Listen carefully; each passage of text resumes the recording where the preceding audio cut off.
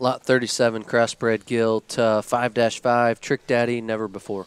Yeah, Kyle, this is another one out of one of those really good sows, and this gilt here is has some real extreme pieces. When you want to talk about width and forearm, muscle and spread up high, spring to her rib, and muscle and shape going away with some bone in a pretty sound, complete kind of package.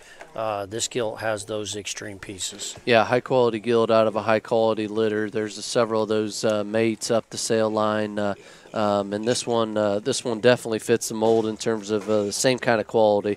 One that's boxier in her length of body, still has a lot of spread up high.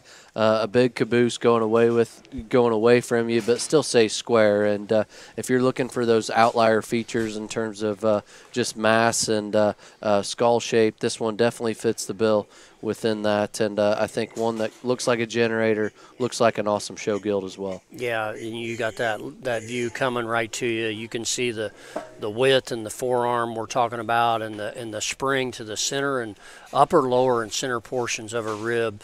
Just really, really good there. This is lot 37, Trick Daddy, never before.